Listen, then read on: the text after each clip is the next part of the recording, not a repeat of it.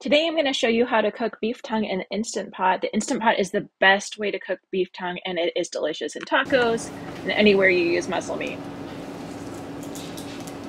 First thing to do is unpackage it, but the secret to this way of preparing it is that we don't have to peel it. Peeling it right now while it's raw is really hard, and so I'm going to show you how to do that afterwards. So you can see this is your tongue. It's exactly what you would expect it to look like.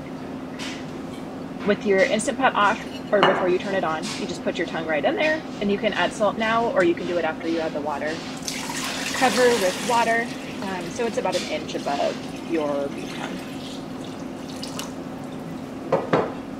And then add about half a teaspoon of sea salt. And then we are just going to cook this baby on high pressure, if you have a different pressure setting, or manual, for 90 minutes.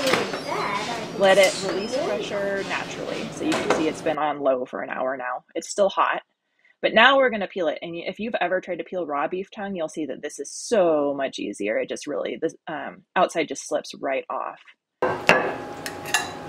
Mom, what's for dinner? Cow tongue. You. So despite what my children are saying about this, this is actually a really delicious meat. It's really soft. It's easy to chew.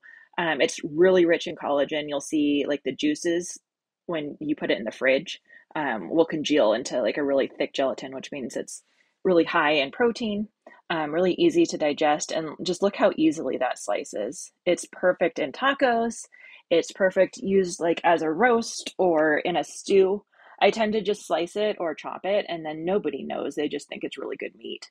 Um, I don't bring it to the table usually in tongue form just because it does look a little intimidating if you're not used to it on the plate.